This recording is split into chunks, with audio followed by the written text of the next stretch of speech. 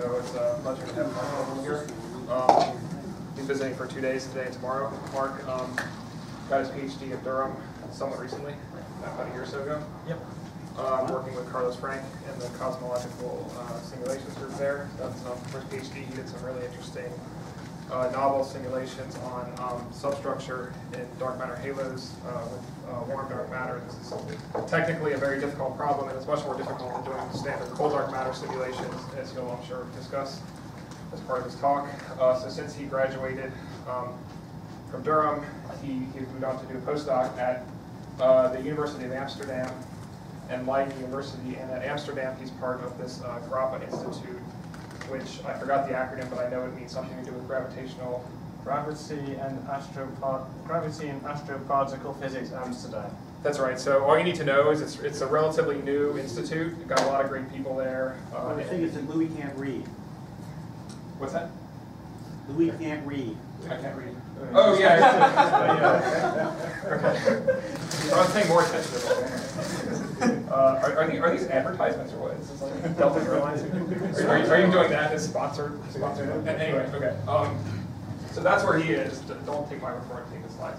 So anyway, so he's done some really cool work in the past couple of years, and that's what he's going to talk about right now. So thanks, Mark. Yeah, thanks. So I'm going to tell you about all the things I've been doing, except for just collecting various logos for the people where, like, the universities I work in, the institutes that I work in, the people that pay me, and the people whose computers I use all the time. Yeah, so this is work that I've been doing for the last year. You're going to see quite a lot of it is still slightly some way from coming to fruition. Mostly done with Gianfranco Bertoni in GRAPPA, Alexei Boyarski in Leiden, and Carlos Frank in Durham, and lots of other people working with them. So the way I'm going to do this talk, I'm going to spend quite a lot of time talking about the theory of the universe, how this model of sterile neutrino dark matter I'm going to talk about is interesting, the things that it gives you that you wouldn't get in cold dark matter, and the way this model works, and then much more briefly I'm going to discuss the various ways in which we're seeking to, on some occasions, test this model, and on other occasions not so much test as just put it there into some galaxy formation models, see what comes out the other end, see how it compares to cold dark matter, and whether it might give you a better match to the various astrophysical observations that people make compared to standard cold dark matter. I am also going to talk briefly about the 3.5 keV line if we get time. Note, I am not an X-ray person, so if you have any particular questions about the way that this data is dealt with, then I can give you some email addresses. That's not my field. So I'm going to start with the theory. Okay, so there are lots of problems in particle physics that people don't understand, that we don't have a good concrete answer for, including baryogenesis, why there are more baryons than antibaryons, and also what is dark matter, where does that come from, how do neutrinos get their mass, where do they oscillate. So one really nice suggestion that's been developed over the last 15 years, slightly less than that, is what's known as the neutrino minimal standard model. You take your standard model, which is well, here for the fermions, all of the grey points that you see here, and in addition to these you have 3 sterile neutrinos. These would be right-handed neutrinos that have masses in the range, well, 2 of them have masses in the range of GeV, would be very close together, and one of which would be KV. And GeV ones are useful in that these are what facilitate the oscillations of active neutrinos. They will be very short-lived. However, this KV style neutrino, the third or the first, depending on how you count them, that's very stable. Not completely stable, but stable with a lifetime of over the age of the universe. And this could be a really nice dark matter candidate. And so this is what I'm going to spend all my time thinking about. And this is the particle that could potentially decay into X-rays that you might then see as a 3.5 kV line. Just quickly before you go on, so you've got a KEV neutrino dark matter candidate. Are you allowing for other candidates to try to deal with the galaxy formation because it appears to be cold, or are you assuming there's one and only one? So for this talk, I'm assuming that 100% of the dark matter is the KV star neutrino, if that's what you mean. So I'm not assuming, well, maybe it's partially KV or maybe it's partially neutralinos or anything like that. I'm assuming that all dark matter is in the KV scale, in this KV star neutrino, which may or may not count as cold dark matter depending on your definition of cold, as we'll see coming up. So from the perspective of producing this stuff as dark matter, you've got at least 3 possible ways of producing it, which is really quite relevant for the types of galaxies, the number of galaxies you're going to get out at the end. There's non-resonant, resonant, and decay of heavy scalars. Non-resonant is the simplest case you can think of, where in the early universe each of my active neutrinos we know about, has a finite probability of oscillating into a KV star neutrino. The resonant case, which is much more complicated, whereby in the presence of electron asymmetry, which can be generated by the interaction of the 2 GV star neutrinos, you're able to increase the number of stellar neutrinos produced below a certain momentum. So that is, the active neutrinos that we started with will have a boosted chance of turning into sterile neutrinos if they have a low momentum. And this is really quite important what we're going to do. This is going to make the dark matter cooler or warmer, depending on the actual values of the parameters. And finally, some people looked into the decay of heavy scalar particles in the universe to create star neutrinos. There's a discussion of this in a paper by Axwell and Arl Schneider, and I'm not going to talk about that anymore today. So I'm mostly going to just focus on the resonant. I guess also slightly on the non-resonant as well, just the case where this lepton asymmetry is 0. You know, here's a plot that, say, I was trying to draw for a few people over lunch today, just showing how this is a really nice model that's got a closed parameter space. So here I've got the mass of this KV star neutrino along the bottom, and the mixing angle on the left axis here. So in the simplest case you can think of, which is where there's no lepton asymmetry, you can do a calculation and show that to get the right abundance of dark matter, you have a one-to-one relationship between star neutrino mass and this mixing angle, which is this line here, marked by the NRP. Okay? And it's been known for quite a while that actually this is ruled out, partially by the X-ray constraints. So the probability that your sterile neutrino dark matter is going to decay into X-rays that we may or may not have detected is related to the mass of the particle and the theta, which is why you get this diagonal line here. So for most values of the mass, so above say 3 kV, the non-resonant is ruled out by non-observation, non-detection in X-rays. And if you were to look at this region here, you'll probably find that actually you've not got, actually you probably won't generate enough satellite galaxies. For those of you who are familiar with warm dark matter, this is too warm, probably. But in this presence of this lepton asymmetry, which is going to boost the number of substructures, so going to boost the number of star neutrinos, you can effectively have a smaller θ1. So you've got this trade-off going on between these lepton asymmetries, which is shown here as these tracks, which are increasing as they go down here, as the θ1 is decreasing. So why the lepton asymmetry would increase the substructure? Sorry, not increase the substructure, sorry. So if you were to keep the θ1 constant, if you then increase the lepton asymmetry, then you will boost the amount of sterile neutrinos that you get in total, which will mean that you get the wrong abundance. Nice.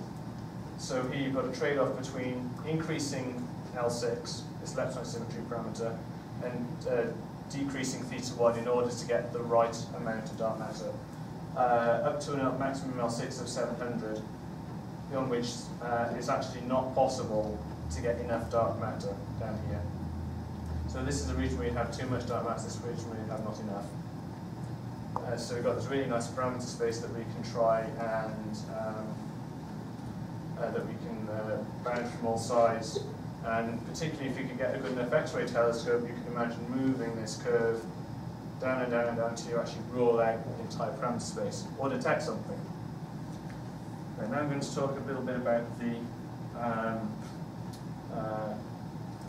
way that resonant production works, and also how this is going to be relevant for galaxy formation that we're going to discuss. So I've got it here in a plot of momentum, and this is just a normalized version of the number of it's just a distribution function. I've got this in a movie which is rather easier to understand, if this still works. Where's it gone? Here it is. Okay, so what I've got for you here, this is a distribution function again for the 7 kV sterile neutrino, which is topical, and just some very low value of this parameter L6.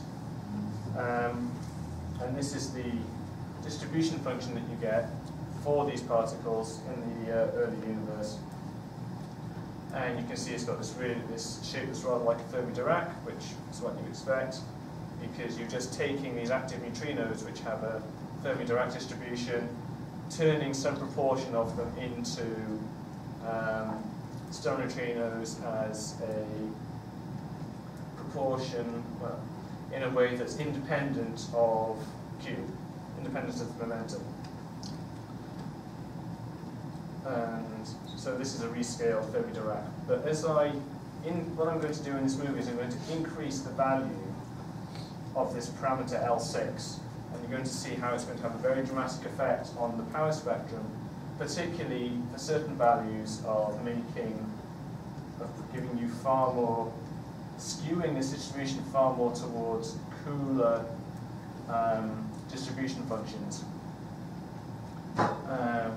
which would be very, very relevant for galaxy formation. Okay, so if I just play this on for a little bit, you can see how to begin with not a lot is happening up here. You can see this starting to get this bump. Okay, so this is the resonance. For very low values of the momentum, the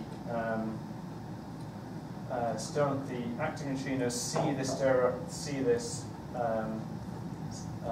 lepton asymmetry, and that boosts the production of sterile neutrinos initially at very small values of momentum. So you've got this peak over here, and you can also see that at this end, compared to the red dash curve, which is where we started, the amplitude has gone down slightly because I need to keep the same total abundance of sterile neutrinos here. As I play it forward, you can see this effect continuing. So you've got a whole series of little bumps here depending on what the plasma is doing in the universe. And this peak here where the resonance started, you might have noticed it's actually moved from the left-hand side to the right-hand side. So you've got some very complicated behavior going on here. And what you're actually going to find is when I run this all the way to the end, this region will have run all the way to cover all values of Q. And then that means that, again, each of the active neutrinos will have had an equal probability of being turned into a sterile neutrino, and you actually get the same answer that we started with.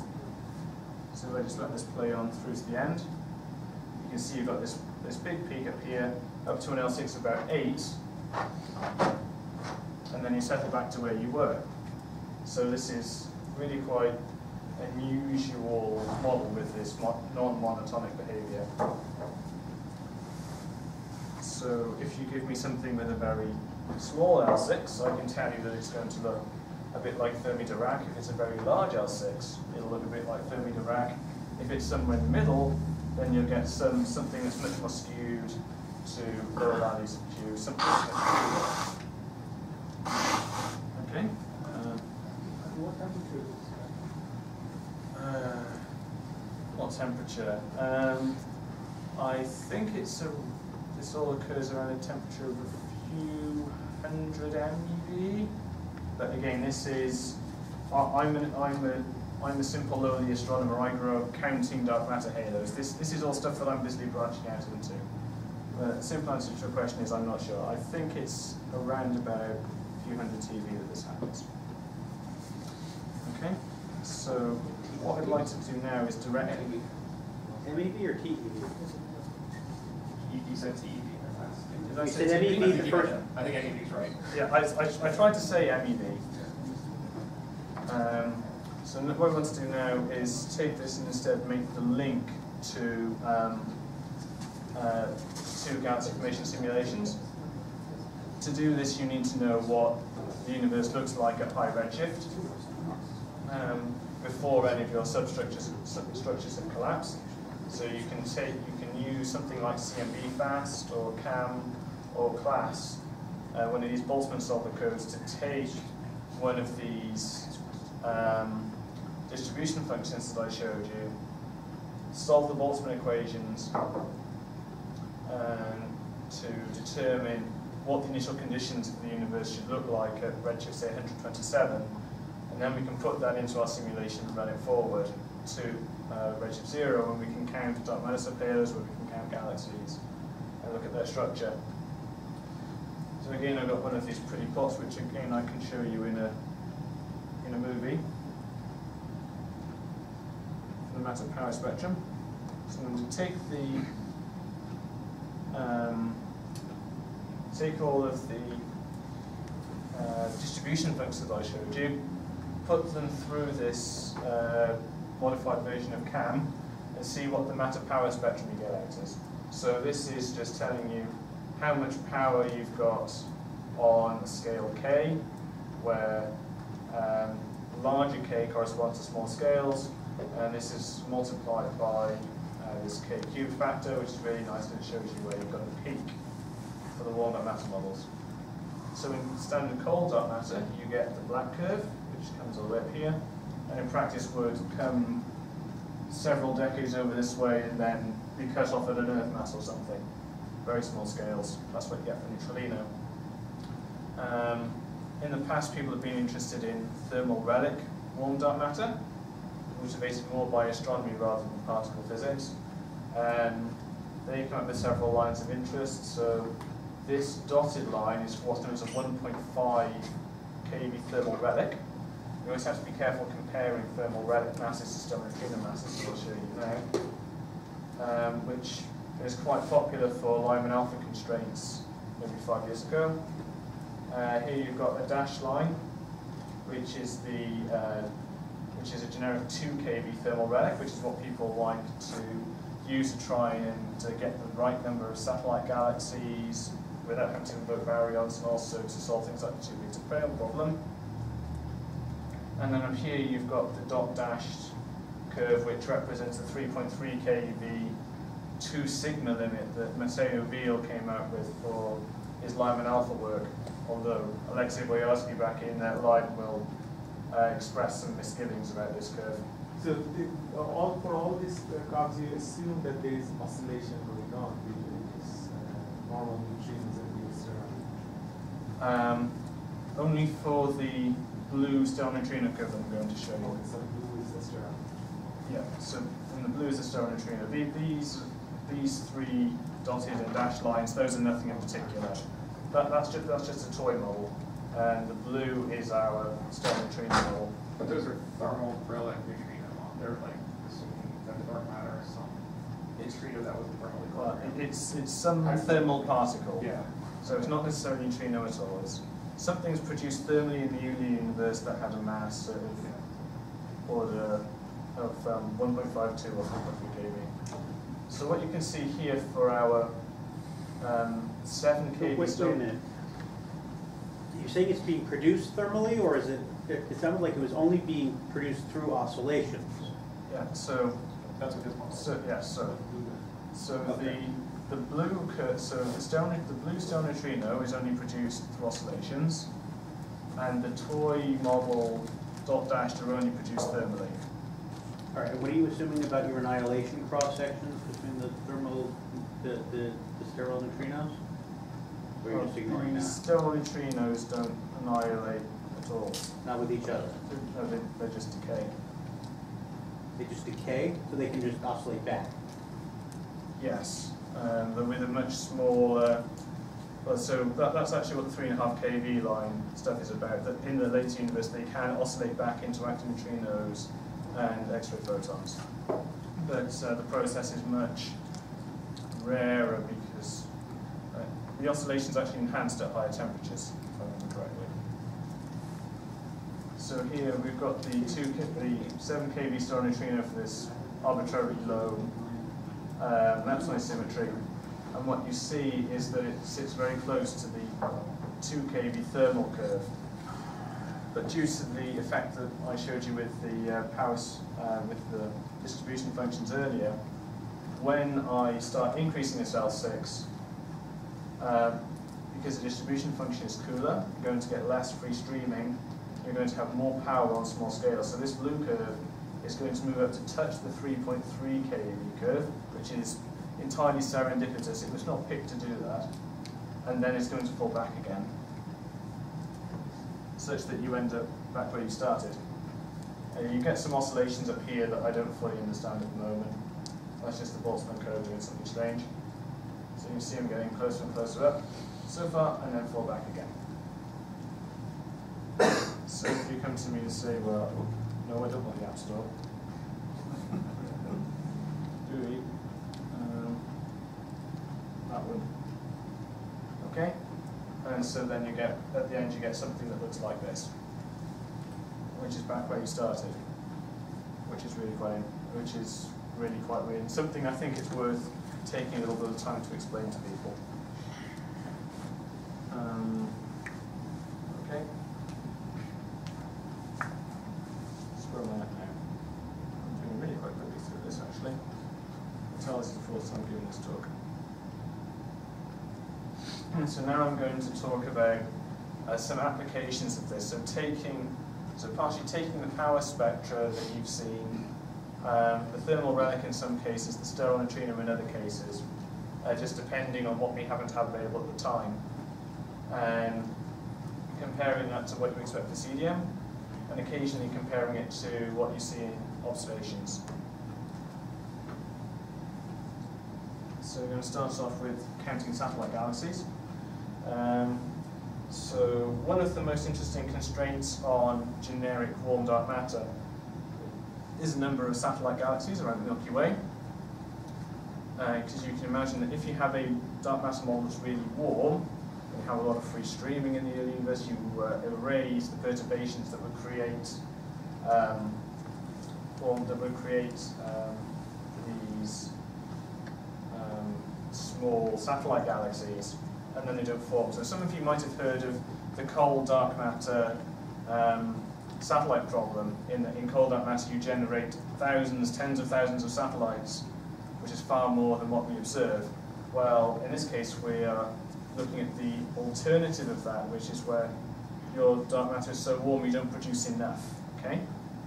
So given a particular halo mass, for the Milky Way, you can, as shown in this work done by Rachel Kennedy, you can try and make a guess as to what you expect the number of satellites is going to be for a given halo mass. Did we include baryons in And in this case, assuming baryons. So this is purely semi-analytic modeling.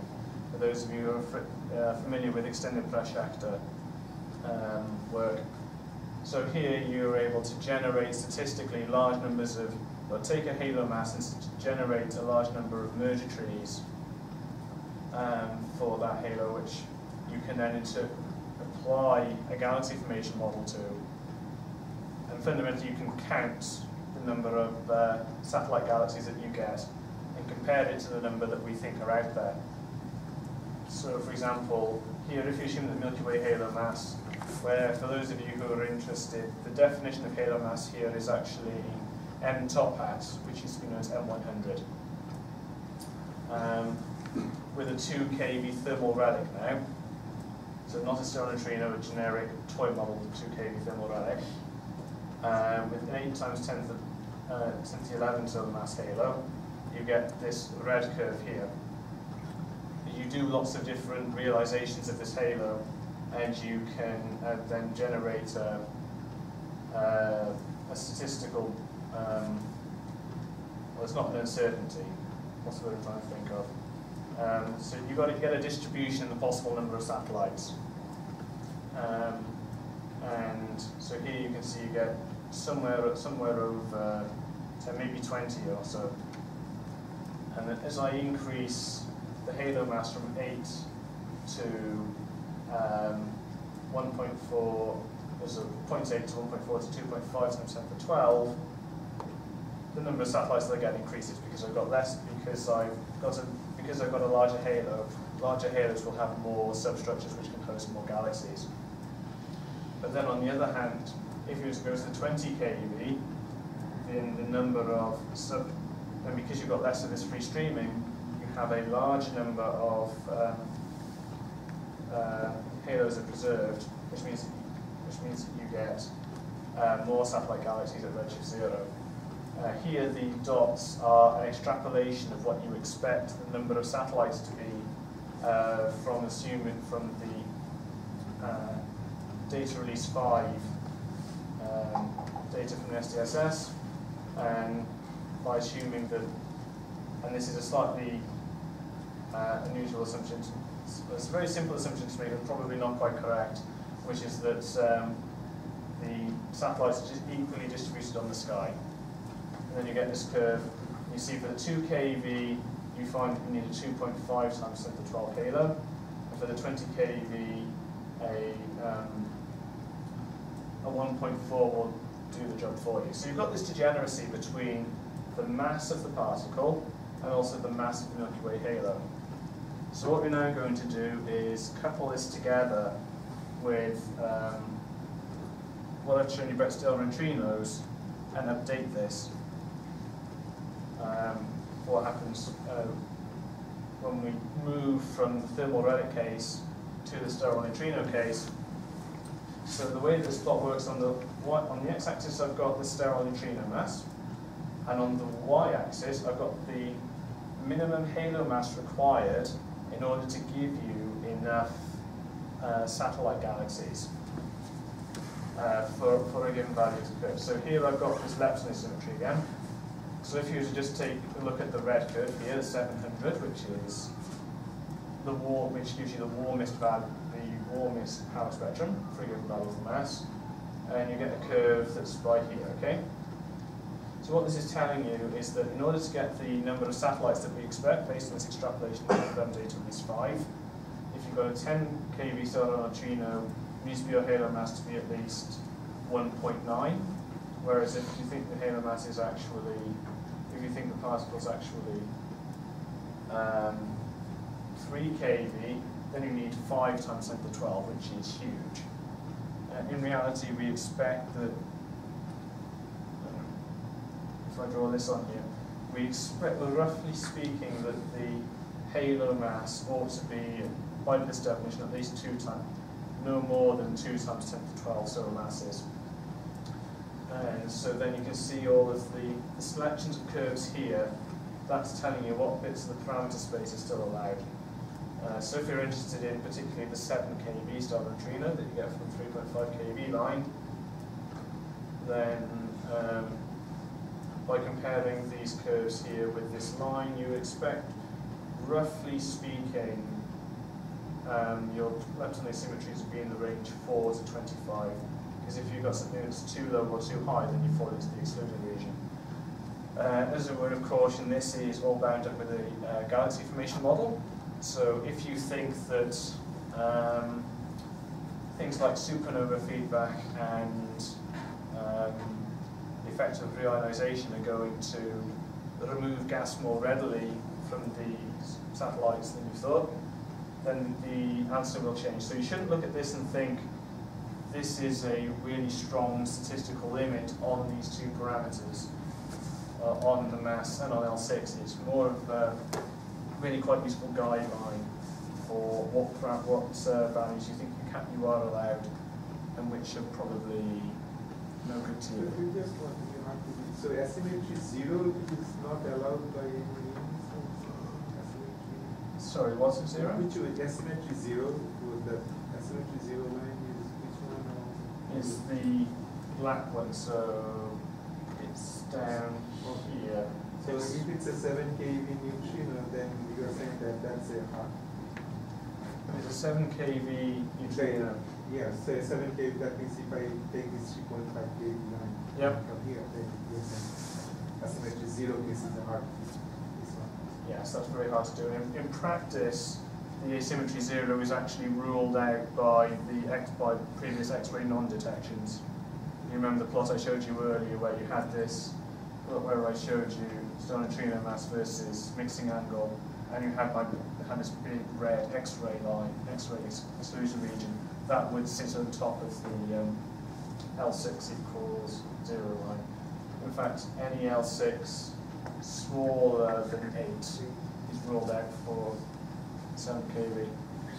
I'm sorry, but I'm going to ask the Milky Way question. Okay.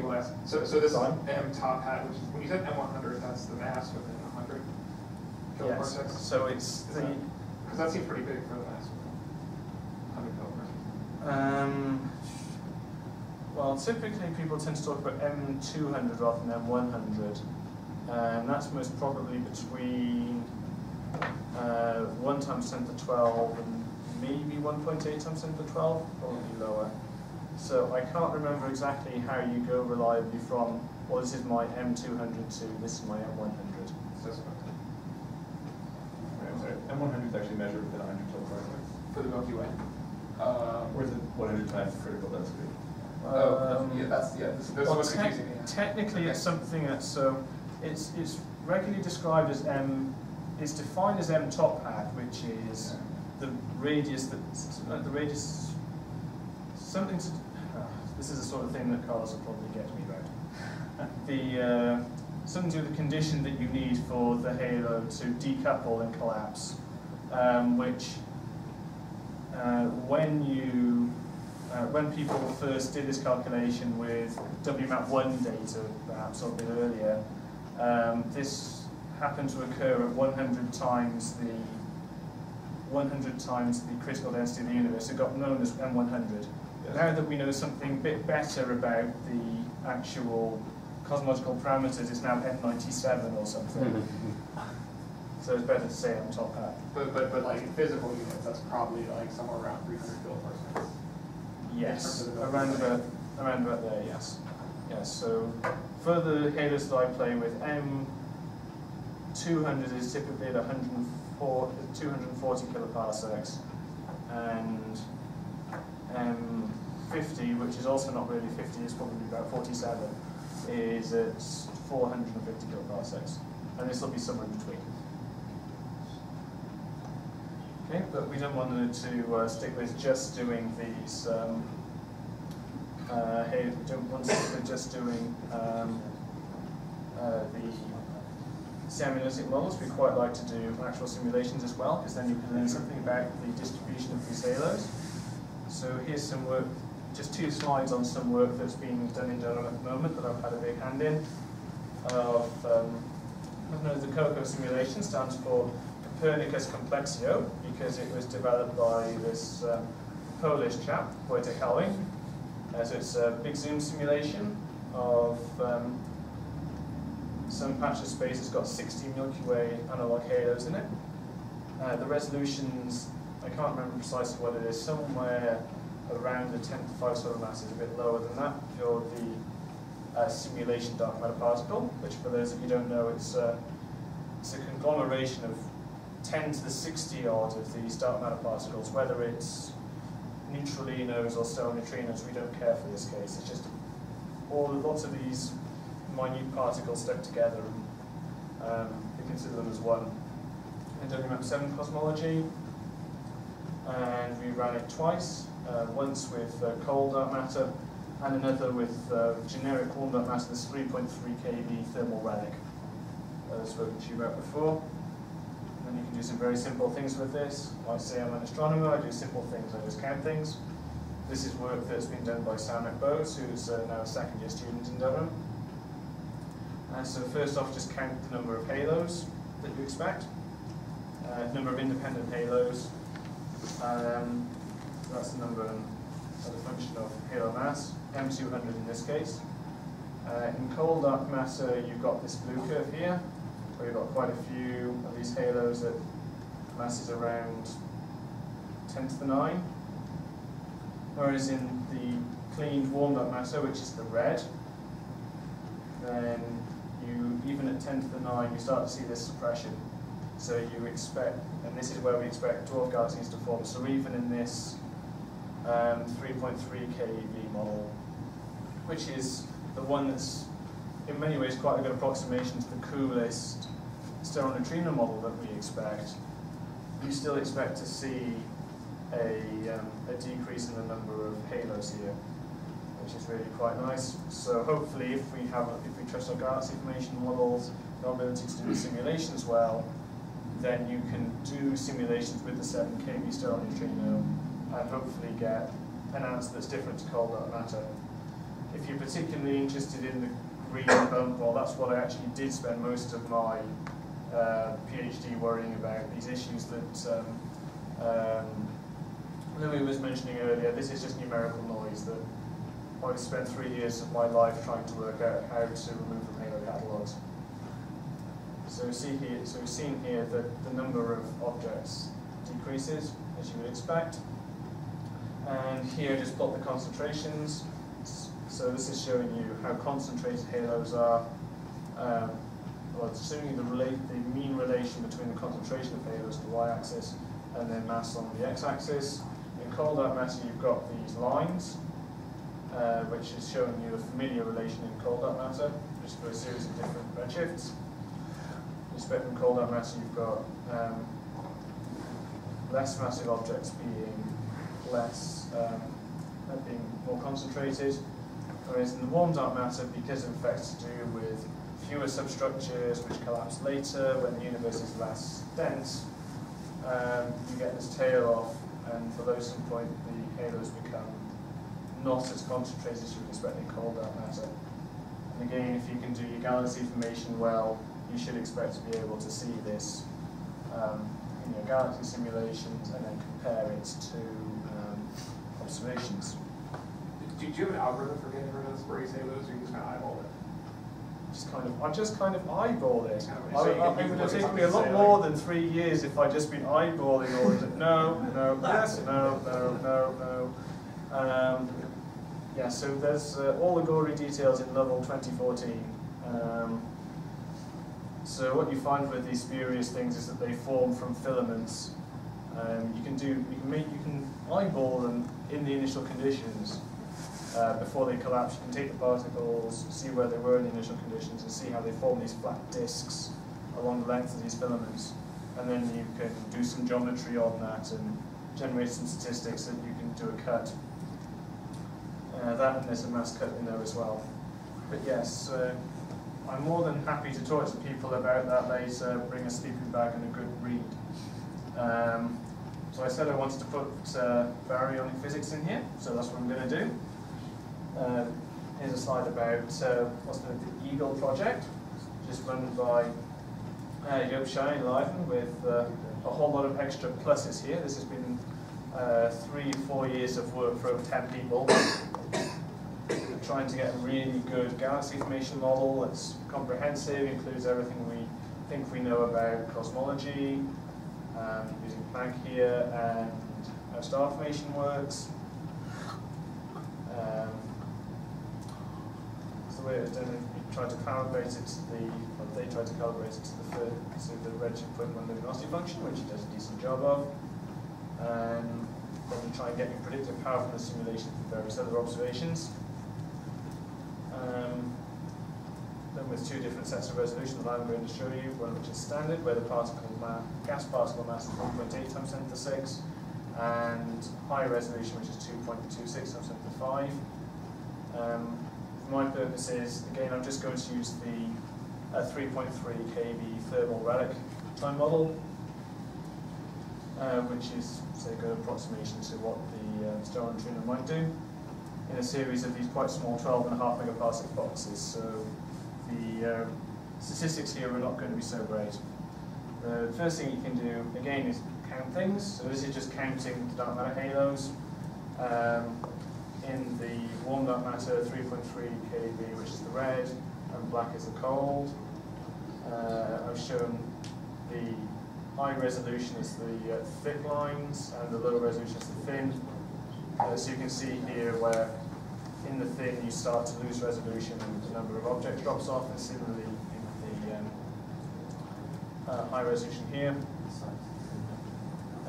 Pretty well resolved, down to the point where you can see that you've got this suppression in the number of structures in warm dark matter relative to cold, which is consistent with what we saw before.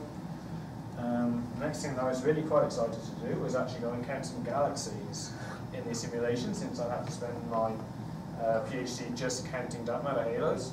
So to count things with stars in was really quite exciting.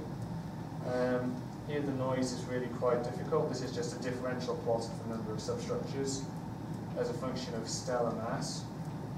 And here you've got some hints that you're seeing the number of warm dark matter galaxies being suppressed relative to cold.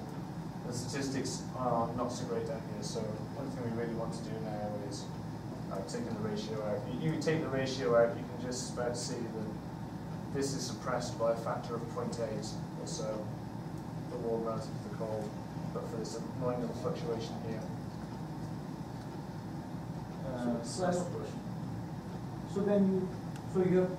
So here you match the observed luminosity function or observed number density, right? Yes. So when you match that, you match with CDM or WDM? It's matched with CDM, by taking some parameters that are in the model and tweaking them to get as close to that as you can. With the warm dark matter, we do not do any extra calibration, we just use the cold dark matter values. As if you were to do the warm dark matter again, it would probably be another 3 years of work for a lot of people. I don't want to do that, and I don't want to make them do that either, I'm nice. So yes, this is calibrated, and it's calibrated to the cold dark matter. And so you do just the simplest thing, put the warm dark matter in and see what happens. But yes, if you were trying to do this really thoroughly, you may well try to tune it to the warm dark matter instead. Perhaps even more interesting still is what happens with the star formation rate. So this is just telling you the, which time we've got? 5 minutes. Yeah, okay. Well, I've got my own watch here, but I'm not the one with the power, that's good. Oh, but you're on British time. Yeah, so I'm on British time. I actually think that it's I actually think that it's 10 to 9 in the evening. Actually, you're British time. What am I talking? Which is even worse. Yes. So here I'm just effectively counting the density of stars. The good thing is just the number of stars in the universe is a function of redshift. If you look at this in cold dark matter, which is this grey line here, you can just about see, which is it struggles slightly to go through the observations, which are all various colored symbols. Both at the high redshift end, you get a lot of star formation in cold dark matter, more than you perhaps expect, and at the low redshift end, you get slightly less, as if you've gone and used up all of your gas quite early in the universe, and then you haven't got it to turn into stars later. But when you use the warm dark matter, which is this darker grey line, you get less star formation at high redshift because structure forms later. You also get a little bit more at low redshift as well, which gets you closer to the observations, though trying to do low redshift is much harder than trying to do high redshift. Because at high redshift, that's largely down to when the structures start to collapse, which doesn't really have so much to do with the star formation physics. Whereas down here, exactly how you implement the star formation is much more important. Again, with this sort of thing, you get quite a lot of noise, and so we want to try and do some bigger boxes to try and improve statistics. Are those high redshift points agreed upon? No. Yeah. If you can see the, I mean, yeah. No. Okay. I mean, the errors are probably the same factors 2 or 3, even knowing it's systematics. Okay. That's nice. So we're not even sure that drops as precipitously as what you're showing. As in this here, yeah. as in whether you just not detected the stuff that's Yeah, wasn't there like dust issues in high redshift? Oh, yeah. Sorry. Systematics with a factor of 2 or 3 level, you should not believe it's points. That's high redshift. right. So you have more freedom. Yes. Unfortunately, yes. Yeah. Unfortunately, yes. Give me all the freedom that you can, and I'll enjoy it. Also, this one dark matter, did you assume you have the sterile neutrino model, like with oscillations or without oscillations? Because you also have freedom there, like choosing different kinds of asymmetries.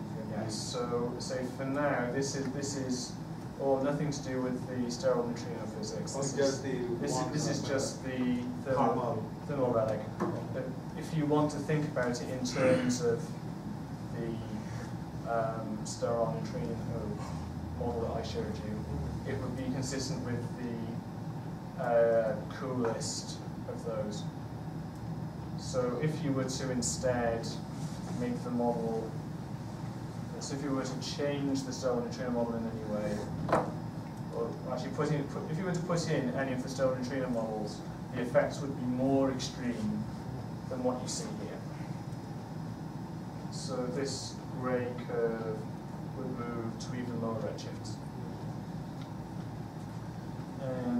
So I've got this increase up here. You can see this in individual galaxies. This is plotting the specific star formation rates as a function of halo mass.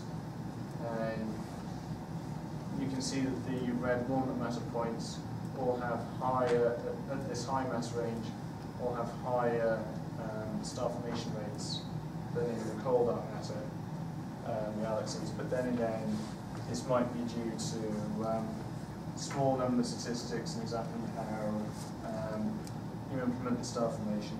So this is a bit more uncertain. So yes, this one. My favourite topic, or not. A brief history. I don't know how much people have been looking through the various arguments for and against a dark matter interpretation of the 3.5 keV line. But I'm going to I'll just give you a history of all of the papers that have come out since February on this, with a cameo from Louis at the end. Wow, a reference. So, for those of you who are not familiar, Lovell et al. Quite a few months ago stacked some clusters and found an excess at 3.5 keV in multiple instruments, said that this was well approximated by line, and said that this could well be decay of a 3.5 over 7 keV star neutrino. And this result was also found by Boyarsky and collaborators in the Perseus cluster and also in M31. What they claim is actually quite a good agreement between having what they say was a good agreement between the observations and the dark matter interpretation. Some of the people looked at this and said, well, actually we're not so sure about this. So Reema Sorensen had a look and said, well, we've had a look at Chandra and didn't see anything. With a group of people who took some raw sterile data, which had lower background, and didn't see anything. And that's not a lot of time. This 15 megaseconds of galaxy data is a bit more interesting for non-detection. And then Yeltsin and Perfumi, actually they did find evidence of a line in X-ray data of the galactic center, which they ascribed to something other than dark matter, past acid and chlorine. And they had a look at the M31 work that was done by Boyarsky and said, we don't think that this is real. Then Boyarsky published, so we found it in the galactic center as well, and we think that it is actually dark matter. And then you had 2 comments on the Yeltsin and Profuma stuff saying that they were incorrect, but not stuck with that. Yeltsin and Profuma then got their student to write a paper on which they looked at the morphology of the claimed signal, saying it was not consistent with dark matter, and then responded with a comment on the comments from these 2 people saying, no, we think that we comment that the comments here are not right. And then there's this paper that Louis is a member of that had a look with the Suzaku telescope, found a signal in Perseus and not in 3 other galaxies, not in 3 other galaxy clusters, although they claim that the Perseus detection is not consistent with dark matter. So my little bit, I simulated decay, we're out of time just about, of this using big pretty simulations like this. So put simply, you take an observer, put him at 8 kiloparsecs from the main halo, from the center of this dark matter halo that's simulated. Just count the number of objects, number of dark matter particles that you see, and treat them as point sources of X-rays. And do this for multiple different observers, and then you can get a distribution of likely fluxes from the Milky Way. You can also do this for draw toroidals like Draco and Sculptor by sitting at the same position, and rather than looking at the center of the halo, you instead look at various subhalos at the appropriate distance. And again, for M31, do the same thing just by taking the same observer and moving the dark matter halo factor of 100 away. Skip that. This is my penultimate slide. So this is just showing you for the projected mass that you expect from the Milky Way, M31, based on some of the simulated halos that we've got. So you've got a range of projected masses. If you then assume a decay lifetime for the particle, this tau 27, which is 10 to 27 seconds, then you can calculate what the flux ought to be from that target. And you can then compare that to the observations. So this is the claimed detection in the galactic center, the claimed detection M31, and the limit below the 2 sigma exclusion from a black sky data set. And you can see that for a value of tau 27 between 6 and 10, you can get good agreement between M31 and the galactic center. So roughly through here. We're also interested in looking at the Draco dwarf galaxy, see if we can find the line there, because you've got a large amount of dark matter and very little background, which is given by the orange lines here, just about C. The horizontal line here, the dot dash, shows you what we would expect it to have measured from Draco given current observations, which is not a lot. You expect to have only detected Draco down to, what's this, 6 times 10 to the 6 counts per second centimeter squared, which is above our expectation from the simulations, which is the orange here. But if we get the 1.3 megaseconds that we've asked for from XMM, then we should be able to get down to 1 times 10 to the minus 6, and then do better than, and then be able to detect anything that has 9 decay lifetime of 9 times 10 to the 27 or fewer. And I've already gone 3 minutes over, so I will stop there.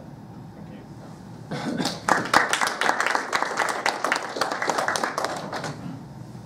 You can read the summary slide.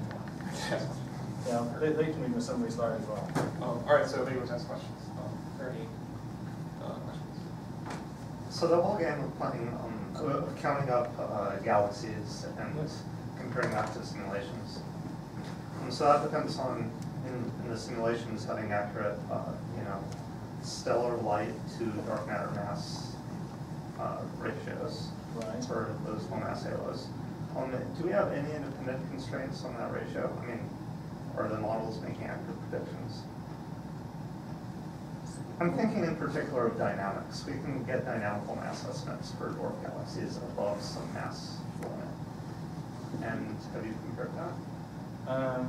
I think that's what other people in the room are doing at the moment. So you need to ask these two that questions. So basically you're asking, okay, so these models predict that a halo of mass, blah, has, blah, many stars at some level.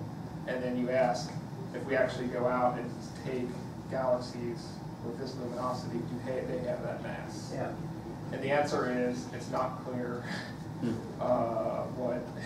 it's not clear how to do that mapping yet. It appears, so that the too big to fail problem, which he mentioned, basically it's a variation of the issue in the sense that in the standard cold dark matter model, for a given luminosity of a halo, the observed dark matter halos are less massive than they're predicted to be. Okay, so the problem is there's looming more extremely massive halos floating around. Okay, so so basically now, okay, so that game is decently well played for cold dark matter. We're now just starting to play that game, and that's something that you're starting to do as well with the alternative simulations to see how these actually line up with the predictions much better. So the answer is, in the scales in which we can accurately do the stellar kinematics, stay tuned. Right? Yes, it's not clear. There's been some hints actually. Were you on that initial paper that Carlos and friends wrote? Actually, you were the first one. Yeah, it's claiming that the initial warm dark matter, the broad results from warm dark matter basically solve the too big to fail problem. Yeah. So, but we could think about this in more detail. What's the answer? Simulation is very long, it does not show between one dark matter. Yeah, but that's in the luminosity. That's just in the luminosity function. That has nothing to do with how you measure the measured masses of the dark matter halos.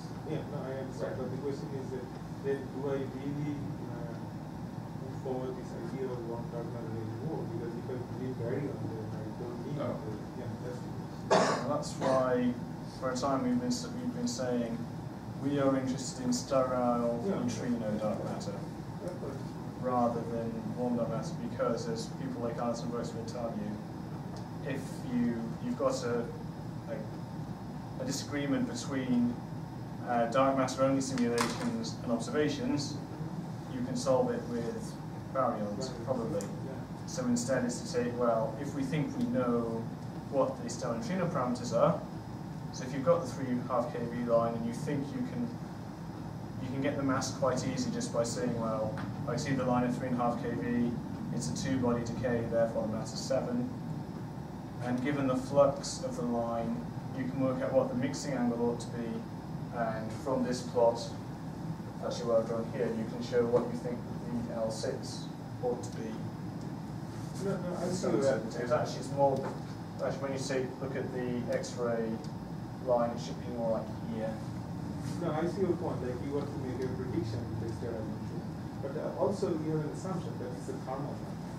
If I take it to non-thermal, would all these predictions be changed? Like even with sterile neutrino? So, oscillating into it. No, suppose you so if I take you back here. Wait a minute, if this is like I said, the particle physics of what you're describing is that you've got a sterile neutrino decaying into 2 photons? No, into one X-ray photon and an active neutrino for the X-ray line. That's happened in the late universe. So so the sterile neutrino is giving you a photon and a standard model neutrino? Yes.